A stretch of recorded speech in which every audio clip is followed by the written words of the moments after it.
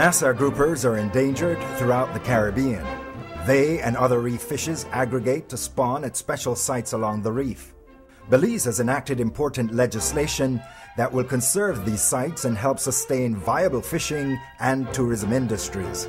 The legislation protects 11 spawning sites as marine reserves, which are closed to fishing all year round. These sites are Rocky Point, Dog Flea Key, Sandbore, Key Bokel, South Point, Emily or Key Glory, Northeast Point Glovers, Gladden Spit, Nicholas Key, Rise and Fall Bank, and Seal Key. A closed season for the Nassau Grouper has also been enacted from 1st December to 31st March of the following year.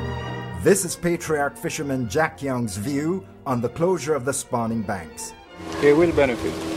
It won't benefit like 2 years or 3 years. It might take a little while, but you're definitely going to benefit from it. Instead of you fish them out on your grandson or your great-grandson would only see a grouper on picture.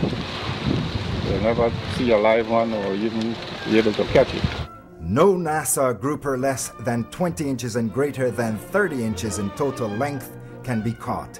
This should protect the juvenile groupers and allow them to reach maturity and reproduce at least once before they are caught.